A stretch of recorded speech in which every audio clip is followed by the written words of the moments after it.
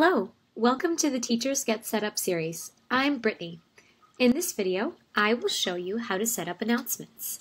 So you'll come to the Create button, and then you'll click Announcement. This allows you to send a message, photo, files, or video to everyone.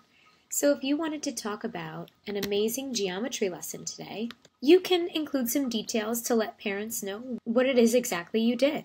You can add a send time if you'd like to send this out at a time where you know parents might be around the dinner table or getting ready to be around the dinner table with their child, so they have something to talk about. Now, you can add file, photo, or video here by clicking here, and then it will allow you to add any file that you have on your computer. You can also drag it from another window and drop it into this box. You can pin this announcement to the top of the page so that it's the first thing that parents see when they come to the home page. Parents can show a reaction that shows up like one of these little emojis, which are really fun. Now here's a preview of what parents will receive if they have email notifications. And this is what they'll see if they have an SMS notification preference. Notice that the link will go to them directly in a text message.